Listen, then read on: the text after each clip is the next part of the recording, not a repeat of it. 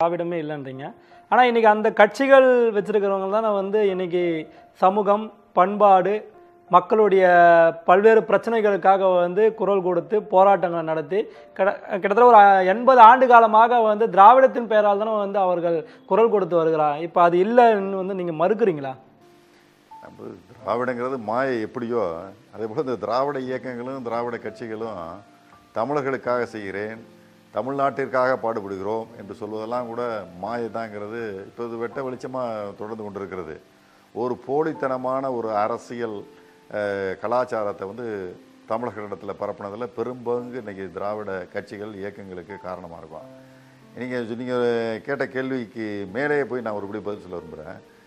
இந்த திராவிட இயக்கங்கள் கட்சிகள் எல்லாம் வந்து மிகப்பெரிய அளவில் சுயமரியாதைக்கு நாங்கள் தான் தமிழகத்தில் வித்திட்டவர்கள், இங்கே இன்றைக்கு மிகப்பெரிய அளவில் மூட நம்பிக்கைகளை ஒழிப்பதற்காக, ஜாதிய வேறுபாடுகளை நீக்குவதற்காக நாங்கள் தான் போராட்டம் நடத்தியவர்கள், எங்களுடைய திராவிட இயக்கத்தினுடைய தலைவர்களாக நீதி கட்சி தலைவர்கள் தோன்றிய பிறகு தான் இங்கே வந்து ஜாதிய வேற்றுமையை களைவதற்கு போராட்டம் நடத்தினாங்கன்னு சொல்கிறாங்க. அதெல்லாம் ஒரு தவறான கருத்து.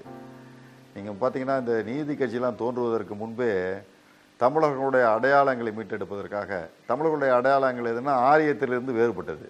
ஆரியத்திலிருந்து வேறுபட்டது மட்டுமல்ல, ஒரு மனித வாழ்க்கை எப்படி இருக்க வேண்டும் என்பதை எண்ணி திட்டமிட்டு கடவுளற்ற நிலைப்பாட்டை எடுத்த ஒரு இனம் இருக்குன்னு பார்த்தீங்கன்னா அது தமிழினம் தான். இயற்கையை மட்டுமே இறைவனாக நம்பிய ஒரு இனம் தமிழினம். அதே போல் ஜாதிகளற்ற ஒரு சூழ்நிலையில் வந்து வாழ்ந்து காட்டிய இனம் தமிழினம்.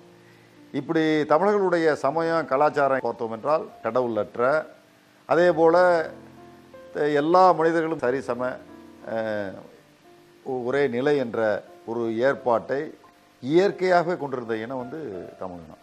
இந்த அடையாளங்களை மீட்டெடுப்பதற்காக இந்த நீதி கட்சியெல்லாம் தோன்றுவதற்கு முன்பு தெலுங்கு நாயக்கர் ஆட்சிகள் திணிக்கப்பட்ட இந்த வைணவ சைவ அல்லது மத ரீதியான எண்ணங்களை அழித்தொழித்து ஆரியர்களிடமிருந்து விடுபடுவதற்காக நீதி கட்சிக்கு முன்பாகவே தமிழர்கள் போராடி இருக்காங்க. சிவவாக்கியாங்கிறவர் அவர் மிகப்பெரிய அளவில் போராடி இருக்காரு. ராமலிங்க அடிகள் மிகப்பெரிய அளவில் ஒரு சுயமரியாதைக்காக போராடியவர். பல்வேறு தமிழர்களுடைய அடையாளங்களை மீட்டெடுப்பதற்காக தன்னுடைய அருட்பாக்களிலே வார்த்தெடுத்தவர். பண்டிதர் அயோத்தியதாசர் இருக்கார். அவர் மிகப்பெரிய அளவில் தமிழர்களே வந்து அந்த காலத்தில் 1890 நினைத்து பார்க்காத அளவுக்கு மிகப்பெரிய அளவில் தமிழர்களுடைய அடையாளங்களை மீட்டெடுப்பதற்கான கருத்துக்களை முன்வைத்ததும் இல்லாமல் இந்த ஏற்றத்தாழ்வுகளை நீக்குவதற்கு, கடவுள் போன்ற மூட நம்பிக்கை கொள்கைகளை மறைப்பதற்கு, ஒழிப்பதற்கு மிகப்பெரிய அளவில் பாடுபட்டவர் பண்டிதர் அயோத்தியதாசர். அதனால தான் அவர் சொன்னார், ஆரியம் கிடையாது, இந்து மதம் கிடையாது, எங்களுடைய மதமே வேறடான்னு சொன்னார். தமிழர்களுடைய மதம் ஆதி மதம்ங்கிறது, ஆதி சமயங்கிறது இந்து சமயம் கிடையாது, ஆரியர்கள் திணித்தது கிடையாது, அது கிடையாது அப்படின்னு ரொம்ப வலுவாக சொன்னவர், உறுதியாக சொன்னவர் பண்டிதர் அயோத்திதாசர்.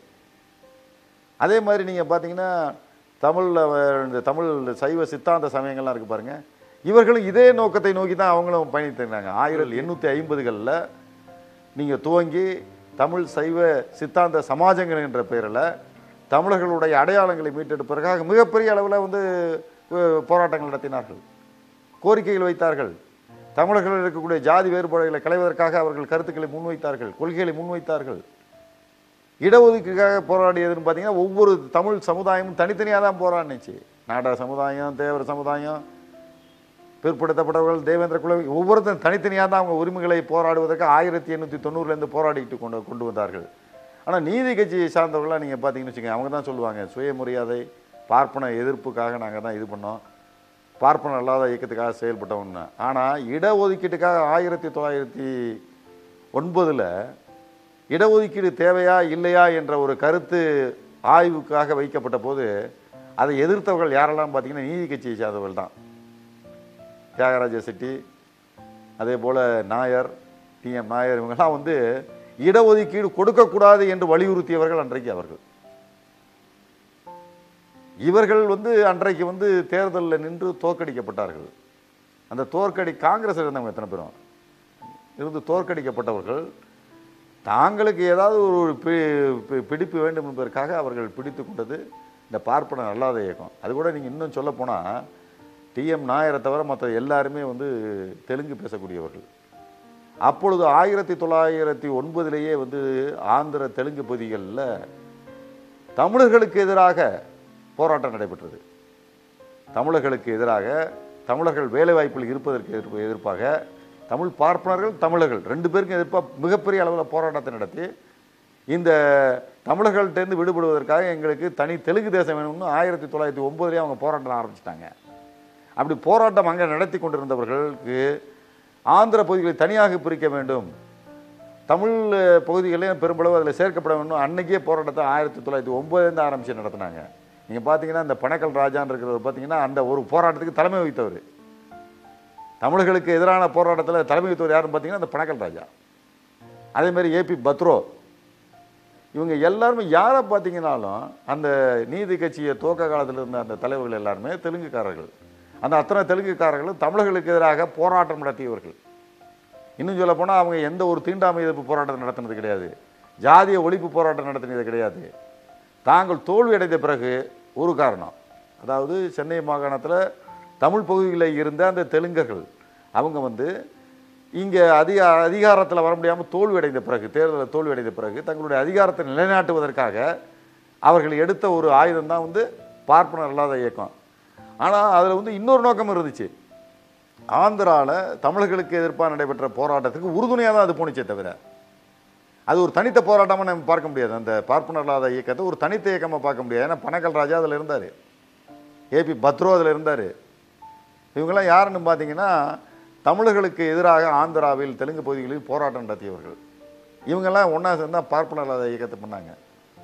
அன்னைக்கு மிகப்பெரிய அளவில் தீண்டாமை இருந்துச்சு. ஏதாவது ஒரு தீண்டாமை ஒழிப்பு போராட்டத்தை அன்னைக்கு இருந்த சென்னை மாகாணத்தில் யாராவது ஒரு நீதி கட்சி, திராவிட கட்சிகளை சார்ந்தவங்க நடத்தியிருக்காங்கன்னு நீங்கள் எங்கேயாச்சும் வரலாற்றில் படிச்சிருக்கீங்களா?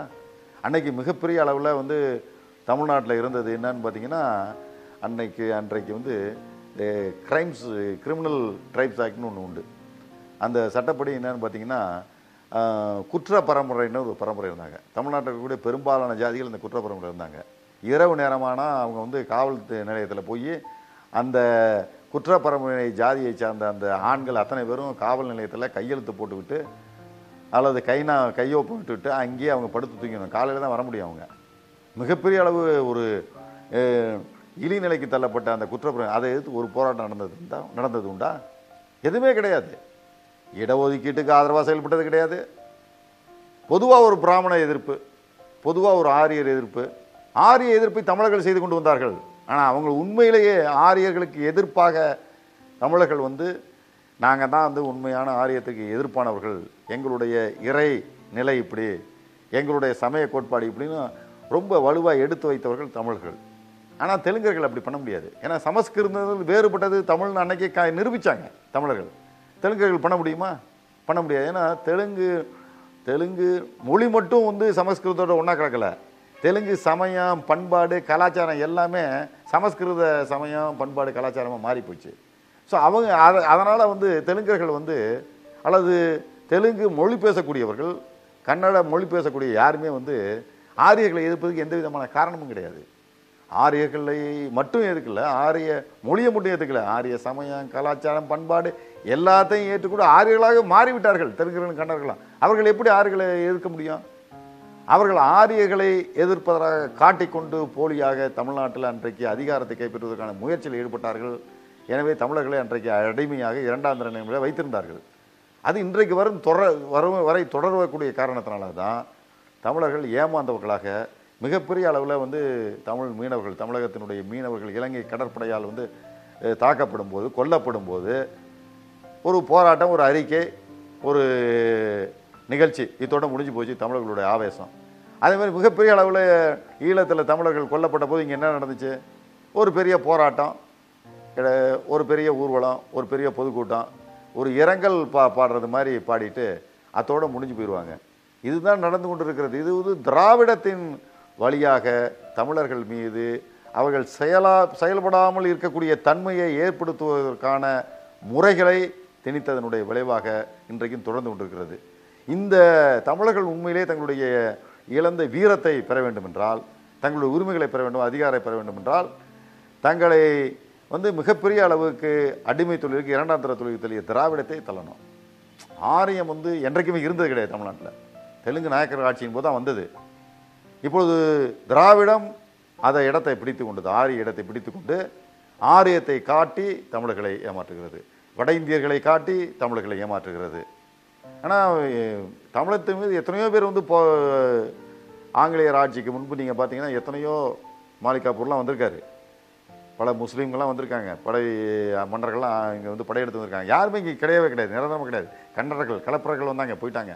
ஆனால் இங்கே படையெடுத்து வந்து நிரந்தரமாக இங்கே குடியேறியவங்க தெலுங்கு நாயக்கர்களுடைய அவங்களுடைய பரம்பரையினர் இவங்க தான்.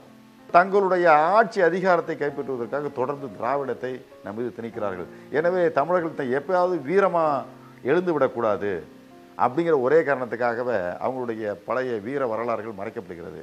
அதனால தான் நீங்கள் பார்த்தீங்கன்னா தமிழர்களுடைய மிகப்பெரிய சொத்தாக இருக்கக்கூடிய தங்களுடைய தொப்புள் கொடி உறவுகள் வந்து கொல்லப்பட்டது கூட ஒரு பெரிய ஊர்வலம், ஒரு பெரிய ஆர்ப்பாட்டம். அதோட என்ன நடந்து பெற்றதாங்க, தினம் தினம் கொல்லப்பட்டது கூட இங்கே வந்து வேதனையை சொல்லி ஊர்வலங்கள், போராட்டங்கள், பொதுக்கூட்டங்கள் தான் நடைபெற்றதை தவிர வேறு எதுவுமே அங்கே வந்து உண்மையிலே நடக்கலை. உண்மையிலே அங்கே நடக்க முடியாமல் காரணம் தமிழர்கள் ஒன்றுபட்டு எழ முடியாத சூழ்நிலையில் திராவிடம் நம்மளை மறித்து நிற்கிறது. இந்த திராவிட கருத்தை, கொள்கையை நாம் நீக்கிவிட்டால்தான் இங்கே தமிழகத்தில் மீண்டும் ஆதி காலத்தில் இருந்த தமிழர்களுடைய எல்லா ஜாதிகளும் ஒரே நிலைப்பாடை எடுக்கக்கூடிய ஒரு உயர்ந்த லட்சிய கருத்து கொண்ட ஆரியத்திற்கு எந்த வகை தொடர்பும் இல்லாத ஒரு புனிதமான தமிழ் சமுதாயத்தை, வீரமுள்ள தமிழ் சமுதாயத்தை நம்ம உருவாக்க முடியும் என்பதில் நான் தெளிவாக இருக்கிறேன்.